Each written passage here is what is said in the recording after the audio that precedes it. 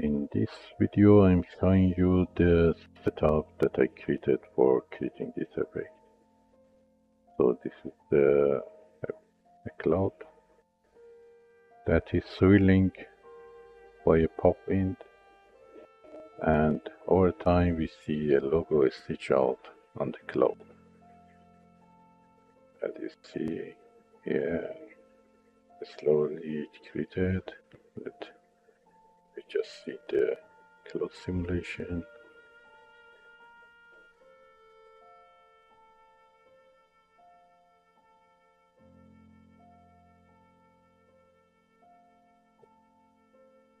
So this is the result of simulation. Very heavy geometry, over 28 gigabyte for storing just a simulation of this piece. So here is the setup.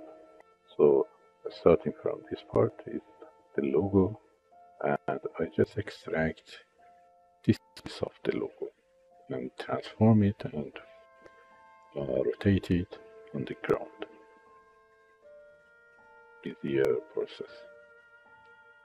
Next, we have the cloud mesh, which is simply just a grid, remesh, UV over that, and group the pin area borders to keep them pinned so they don't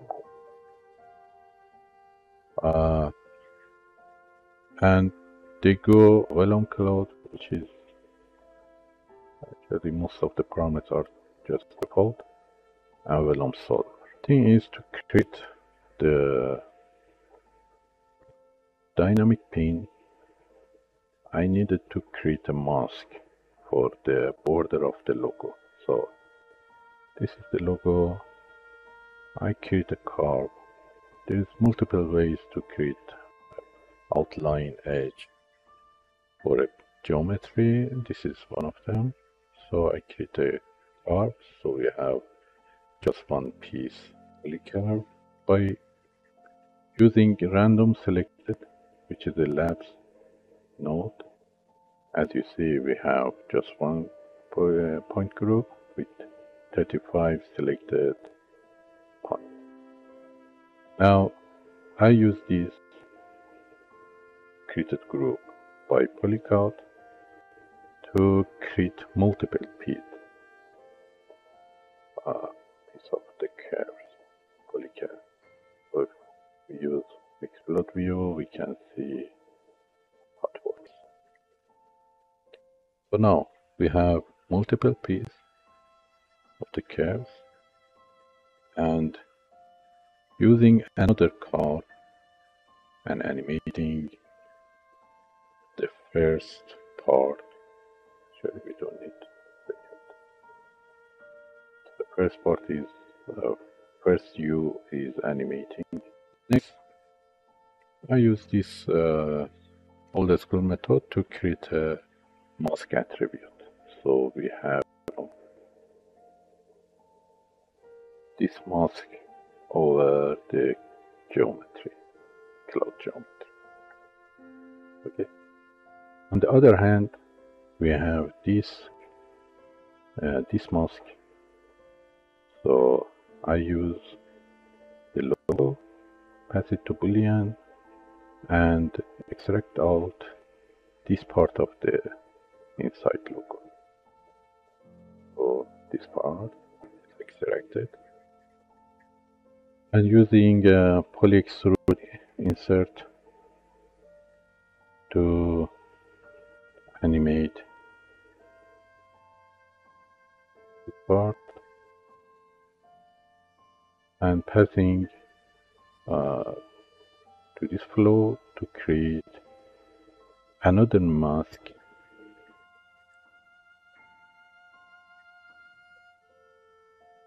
So we see it gradually creating a mask on the cloud geometry and passing it to solver. So in the solver we use this mask for creating dynamic pin over the edge of the logo, and this mask to do animate wrist length to create a much flatter area in this against the other area. If you see the simulation,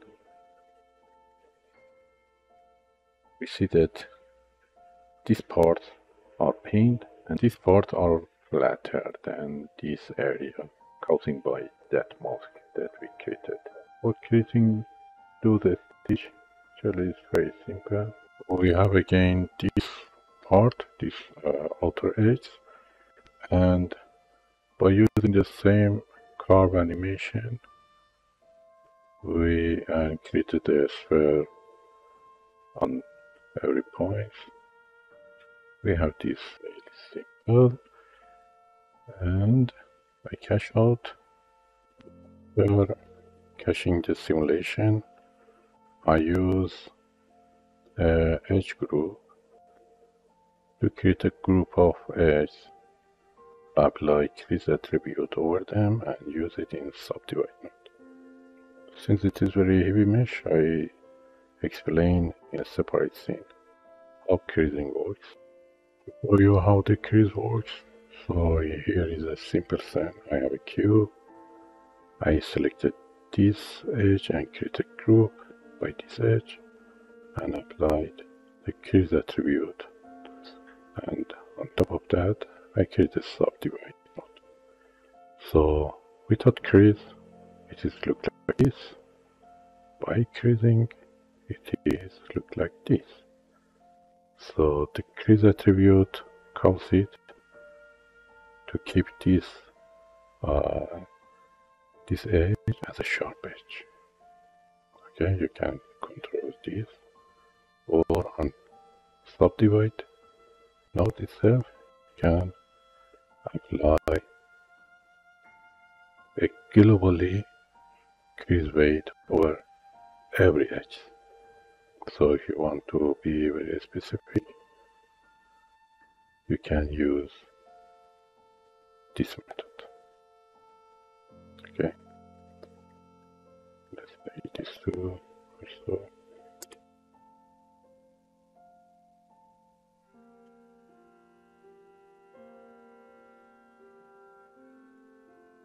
This is how it works. Next, to render, I use Karma.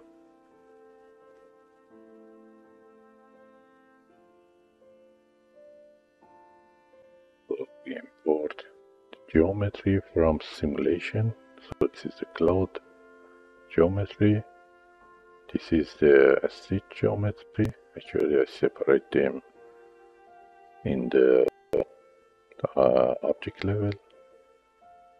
Easy to access and evaluate and material.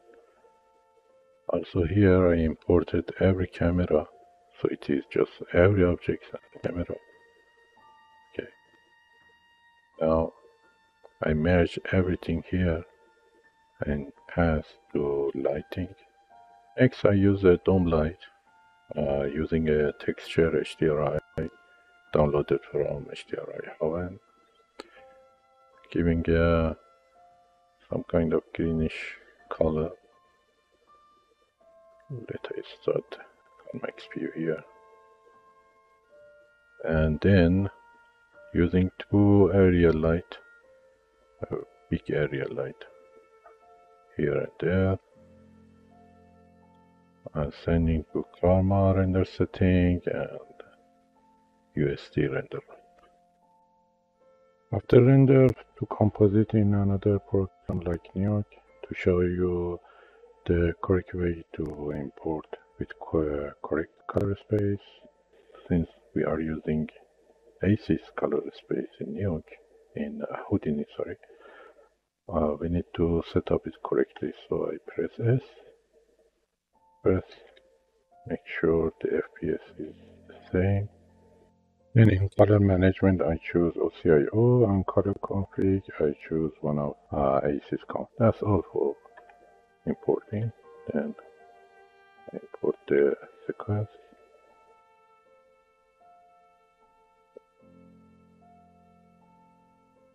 One 172. Yes. So let's compare these two. 172.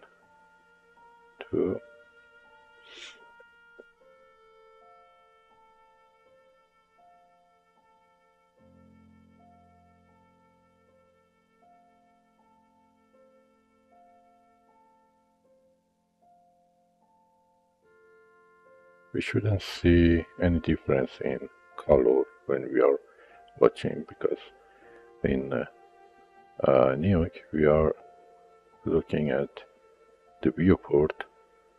In sRGB monitor and also in viewport in Houdini, we are watching the result in a sRGB monitor, so we shouldn't see any difference. If I, for example, I didn't set up the OCIO nuke, and it be a default nuke, we see a difference, okay? And it shouldn't be like this. So before compositing or importing in whatever software, I make sure the color space is correct. For the node itself, it is default in linear, which is correct. It is input transform, it's linear EXR without any color space. And for output, I just again need to output it. I output the sample.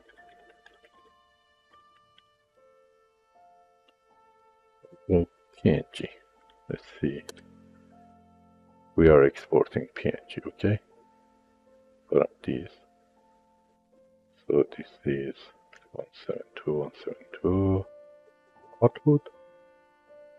If we see the output transform, it is default, which is not correct.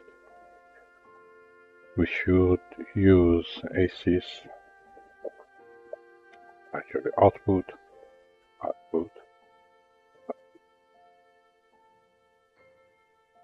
Now, if I render and look at these three,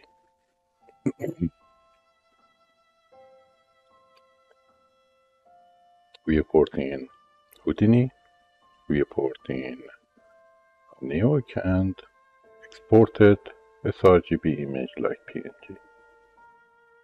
And in case exporting as EXR, so EXR,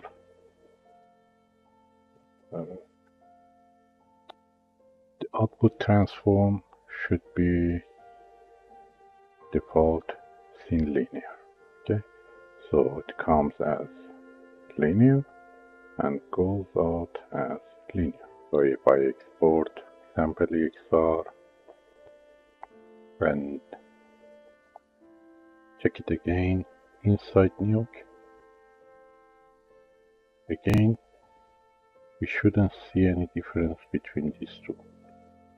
Okay, 1, 2, 2, shouldn't see any difference. That's how you need to manage the import and export. On top of that, if for example I'm doing some grading, if you make it wrong, so for example if it is default another sample 2, then if you watch it, this is different. See, the color is washed out. It's just simply because the output transform. You need to choose the correct one before exporting. And that's all for this video. Thank you and see you.